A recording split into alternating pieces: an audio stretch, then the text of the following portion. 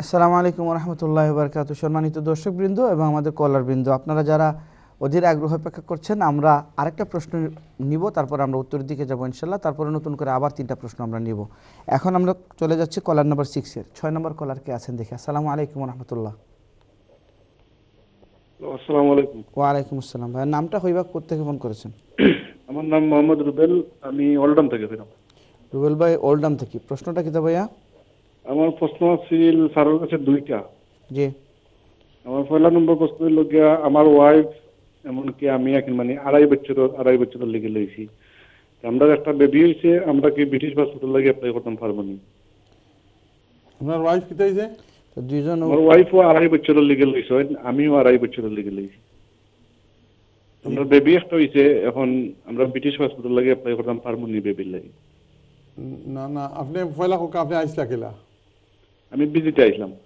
বাদে ওয়াইফ আইসলা কিলা? আমার ওয়াইফও ভিজিটে আইছিলা। দেওজনে ভিজিটে আওয়ার বাদে বাচ্চা একটা হইছে, অন দ্য মানে বেসিস বাচ্চার তার আগর বিয়ে একটা হইছিল, বাচ্চা দুইটা ব্রিটিশ আকিন, মানে তবে তান্ডে ব্রিটিশ করছিল না। এর বাদে আমি আমি আমার লগে বিয়ে হওয়া বাদে আকিন মানে তাই আড়াই বছরের লিগে লইছে। তাই ইনডিফিনিট লিভ নাই নি তান? জি না। আগর বাচ্চা দুইটার বেসিসে তাই ইনডিফিনিট লিভ পাইছেন না? জি না, তান্ডে আড়াই বছরের দিছি। তো আপনারা দেওজনের পয়লা আড়াই বছর দিছে নি? ও জি ভাই। মানে আপনার ওয়াইফে আগের বাচ্চা নিয়ে হেতারে দিয়ে অ্যাপ্লাই করলা না? কেন এখন ইগু আমি আগে সঠিক জানছি না এখন, মানে তারা কিলা করছেন তাহলে। এখন আপনি কইরা আপনার ওয়াইফর আগর হাজবেন্ডর ফক্কর যে দুই বাচ্চা এরা ব্রিটিশ হয়ে গেছে, জি জি। এখন আপনার বাচ্চা ব্রিটিশ হইব নি ওখান নি নাকি তাই না আপনার? জি জি জি। আর আপনারা কথা কিছু জিজ্ঞাসেন নি? জি না, আমরা কথাটা এখন মানে আমি ওখানে জানতাম চাইলাম যে আমি তো ব্রিটিশ, মানে ব্রিটিশ নাই, আমার ওয়াইফও ব্রিটিশ নাই, আর ইন্ডিপেন্ডেন্ট লিভ নাই, আমরা ব্রিটিশ পাসপোর্টের লাগে অ্যাপ্লাই করতাম পারবো নি? কার লাগি? আমার বাচ্চার লাগি। আপনারা লাগি না বাচ্চার লাগি? জি বাচ্চার লাগি। ওকে, good question, thank you. R G hello. G G Hoga. Second question. R second question হইল কি, আমার যে আমার ওয়াইফও রাখিন মানে যে কার্ডর যে মেয়াদ রাখিন মানে, তো এই মেয়াদটা শেষ হয়ে যাব আকিন মানে মনে হলো কারণ 2-3 দিন আছে। তো আমি সলিসিটারের লগে যোগাযোগ করছিলাম, সলিসিটারে আমারে কইছিল যে পাসপোর্ট ছাড়া অ্যাপ্লিকেশন করা যাইতো না, তো আপনি পাসপোর্ট আগে আনকা, এর বাদে আকিন মানে অ্যাপ্লিকেশন করবো। এখন যে আমার ওয়াইফর কার্ডর মেয়াদ যাইব কি, আমার কোনো প্রবলেম হইব নি? তো আমি তার লগে যোগাযোগ করতাম না, তো আমি আমার লয়ারের লগে যোগাযোগ করছিলাম, তাই না কোনো সমস্যা হইতো না 28 দিন পর্যন্ত। এগুলো সঠিক নিয়ে এখন মানে আমি তান পাসপোর্ট কই? তান পাসপোর্ট কই? পাসপোর্ট আগে যে মানে তান যেবলা আড়াই বছরের লিগেল দিছিল, তখন হোম অফিসে রাখিছিল। হোম অফিসে রাখি দিলে একটা ভ্যালিড নেই? জি না। এটা সময় গেছে গিয়া? জি, এগুলো টাইম গেছে কি, তবে তারা ফটোকপি দিছিল, আর ই মানে এখন আর জরুর হইছে না, আর বানানি লাগছে না এখন, মানে তখন আমরা অ্যাপ্লিকেশন করার সময় আপনি গিয়া তো তান আগর পাসপোর্টের ফটোকপি দিয়া আবার ডুপ্লিকেট পাসপোর্ট বার করার লাগি তো অ্যাপ্লাই করতে পারেন আপনি? যে এইগুলো অ্যাপ্লাই করছি আমরা এখন। করছেন নি? জি এখন করছি, তবে তার কার্ডর মেয়াদ যাইব কি আরো 2-3 দিন বাদে। সলিসিটারে কইছো নাকি মানে আমার যে আপনার তো কার্ডর মেয়াদ যাইব কি, তবে 28 দিনের ভিতরে আপনি মানে অ্যাপ্লিকেশন করতে হইব, আর নইলে তো আর আপনি আবার নয়া রুল করবো। আর এগুলো ঠিক আছে নি এখন মানে? ওকে, থ্যাংক ইউ। শুনতে থাকুক। ধন্যবাদ। এই পর্যন্ত যারা কল করেছেন এবং যারা এখনও অপেক্ষা করছেন, আপনাদের সবাইকে ধন্যবাদ জানিয়ে আমরা কলার নাম্বার 4 সুমন ভাই লন্ডন থেকে ফোন করেছিলেন, ওনার প্রশ্নের উত্তরের দিকে যাব। ব্যারিস্টার সাহেব, ওনার প্রশ্ন, সুমন ভাই ফোন করছেন লন্ডন থেকে। জি। তার ওয়াইফ প্রেগনেন্ট না? জি। তার ওয়াইফের আগের এক বিয়া হয়েছিল। জি জি। এখন কইরা যেন নিজের কোনো স্ট্যাটাস নাই, আপনি কইরা সুমন ভাই যেন আপনার কোনো স্ট্যাটাস নাই, আপনার ওয়াইফর আগে বিয়া হয়েছিল 2 বাচ্চা, আপনারে আমি ক্যাটেগরিক্যালি জিজ্ঞাইছি যেন আপনার ওয়াইফর জন্ম দেশনি, বলে না ওয়াইফ বিয়া করিয়া এখন হয়েছেন।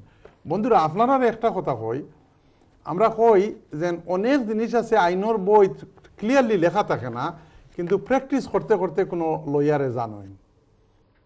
হোম অফিসের অ্যাটিচিউড হইল আপনি যখন বিয়া করবা আর একটা মেয়েরে বিয়া করেন, যার আগে বিয়া হোক কি না হোক এই দেশেও জন্ম কর্ম বড় হইছে আর তারপরে বিয়া ভাঙ্গি যাওক অথবা বিয়া হোক না আগে একটা স্টুডেন্টের লগে বা যার ওভারস্টেয়ারের লগে বিয়া হয় তখন হোম অফিসে এই কথা হইতে একটু কঠিন হয় you both of you go to Bangladesh and have your family life দেয়ার কারণ এই যে ওয়াইফ যেন partner then into she grew up in this country, she went to the school in this country, she has been socialized in the way of life in this country.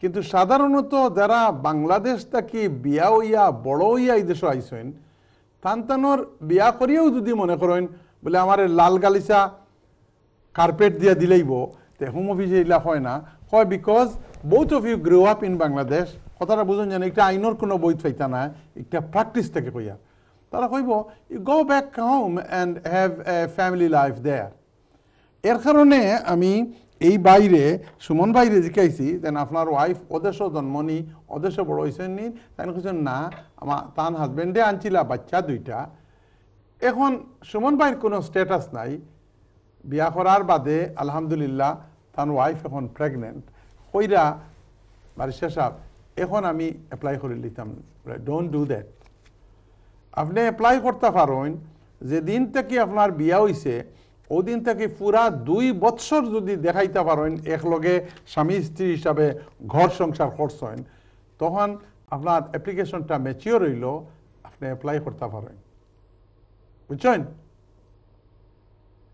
এটারে পুরাতন আইনে এটারে হয়তো DP 696 DP 396 অর্থাৎ 2 বছর যদি একখানো দুজন মানুষ থাকে ইসলামিক বিয়ার তো এই দেশের আইনও কোনো ভ্যালু নাই কিন্তু এমনি ইসলামিক বিয়া করিয়া যদি 2 বছর থাকে ওয়াইফ হাজবেন্ড হিসাবে তে দরিয়া নেই হোম অফিসে দি ম্যারিজ ইজ জেনুইন অথবা যদি 1 বছর হয় আর বাচ্চা একটা জন্ম হয়ে যায় বাচ্চা জন্ম হওয়ার আগে যদি 9 মাস 9 দিন হয় 9 মাস 10 দিন হয় তাবও হইতো না বাচ্চা জন্ম হইতে হইব এবং বার্থ সার্টিফিকেট হইতে হইব তখন ইয়োর রিলেশনশিপ হ্যাজ গট একটা হয় ইন্টারভিনিং ডিভোশন এর লাগি আপনারা কইয়া আপনার ওয়াইফ প্রেগনেন্ট হয়ে গেছেন এর কারণে দৌড়ি খুকা মিডওয়াইফ রে বলে কোন দিন বাচ্চা হইতো এখন কাগজ দেওয়া আমি অ্যাপ্লাই করতাম ডোন্ট ডু দ্যাট কথা খেয়াল করছেন নি thank you very much Allah Akbar but you ask your lawyer what to do আমি তো উপরে উপরে আপনার ফোনিয়া আপনার নাম্বার কইয়া দেখান করেন আপনার লয়ারের লোকে মাতিয়া করেন জানো কলা নাম্বার 5 আব্দুল আহাদ ভাইয়ে ফোন করছেন কোন জায়গা থেকে চেমসফোর্ড থেকে আপনি 2টা প্রশ্ন করছেন এই 2টার উত্তর দিতে আমার পুরো 8 ঘন্টা লাগবো পয়লা নম্বর কইরা আপনি নন স্কিল ওয়ার্কার ওর ওয়ার্ক পারমিট হুঞ্চি বার করতো সরকারে একটা কিতা ঠিক নেই নন স্কিল মানুষের যেটা টিয়ার 3 হয় টিয়ার 1 হুঞ্চইন আপনারা আইন টিয়ার 2 হুঞ্চইন টিয়ার 1 এন্টারপ্রেনার টিয়ার 2 ওয়ার্ক পারমিট স্কিল মাইগ্রেন্ট আর টিয়ার 4 স্টুডেন্ট টিয়ার 3 হইল আসিল একটারে ইমিগ্রেশন আইনও পুরাপুরি অ্যাক্টিভেট করা হয়েছে না নন স্কিল মাইগ্রেন্ট যেটা এটার লাগি অনেক ক্রাইটেরিয়া আছে টিয়ার 5ও যদি ফালাইতে পারেন তাইলে অথবা এই যে ন্যাশনাল হেলথ সার্ভিস থেকে যদি কোনো নার্স বার্স এরকম হয় যারা অত স্কিল নাই তবে এই ব্যাপারে আমি আপনার অ্যাডভাইস করবো বুঝছেন নি আমি আব্দুল আহাদ সাহেব আপনি মেহরবানি করিয়া কোনো লয়ার লগে গিয়া মাতুন জানু কারণ আপনার 2 নম্বর যে প্রশ্ন এইটাই মেইন প্রশ্ন আপনার বিয়া করছেন আপনি ব্রিটিশ সিটিজেন 1980 বা 81 থাকি আপনার পয়লা ওয়াইফর বাচ্চা 6 জন সর্বকনিষ্ঠ যে বাচ্চা এর বয়সও 18 হইয়া গেছে গিয়া কিন্তু আপনি কইরা আপনি লুকাইয়া গিয়া দেশও বিয়া করছেন বড় ওয়াইফে জানেন না পুয়ার বিগ ওয়াইফ তাই জানেন না তা না ফরকে গিয়া আপনি বিয়া করছেন বিয়া করিয়া বাচ্চা 3টে হইছে এখন আপনার প্রশ্ন হইল যে এই বাচ্চা 3টারে আনতে পারবানি আপনি যদি আপনার গড় আগর বিবিরে সামাল দিতে পারেন তো এই বাচ্চা 3টারে আনা কোনো অসুবিধা নাই আপনি যদি প্রমাণ করতে পারেন এই যে ডিএনএ দিয়া আপনার বাচ্চা তাহলে 2006 সালে আইনটা বদলিছে আপনার বিয়া হোক অথবা না হোক বায়োলজিক্যালি যদি আপনি বাপ হইয়া থাকেন that child is entitled to have British citizenship.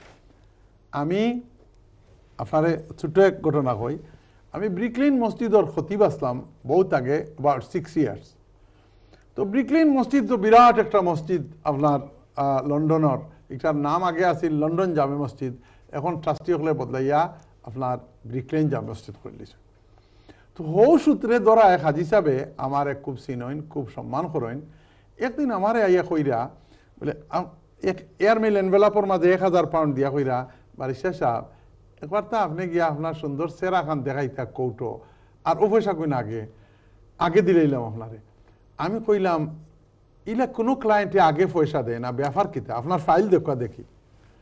এখন ফাইলের মধ্যে দেখি যে বাচ্চা তান যে সাইটটা ফার্স্টটা বাচ্চার মাঝে 60টারও মিলি গেছে আপনার ডিএনএ, ইসে রুটারে দিলেইছেও। আর ওটার আপিল রয়েছে ও বারিশা সাহেবরে আমারে নিতা কইরা। আমি দেখি 2বার ডিএনএ করাইছেন, মিলছে না। আমি তানরে কইলাম বলে আমার এখন বারিস্টার কজনরে দুদিন শরবত বানাইয়া জজরে খাওয়াইলাইন, সেব দিত নাই। আমি চাইলে 1000 পাউন্ড নিতাম, কি পারতাম, কৌটো গেলাম, ওইলে হইল না হইলে নাই। আমি কইলাম ইজাত বালিস্টর আমি নাই, আমি বুঝি আর ই গাছও ফানি ডাললে ফল ধরতো নাই, আর আপনারে কইম আপনি funny ডালকা, that is not right. তো আমি কিতার লাগে কই আর আব্দুল্লাহ সাহেব, আপনার যদি বাচ্চা 3টা যদি আপনি ডিএনএ করাইয়া প্রমাণ করতে পারেন, no problem, they will come. কিন্তু আমার দুঃখ লাগে ও যে বিচারিরে গিয়া আপনি বিয়া করছিলা, আপনার যদি ছোট্ট বাচ্চার বয়স যদি 18-র উপরে হয়, তো আপনার এই 6 বাচ্চা তো বড় বাচ্চার বয়স 30-র উপরে হইয়া আসছে।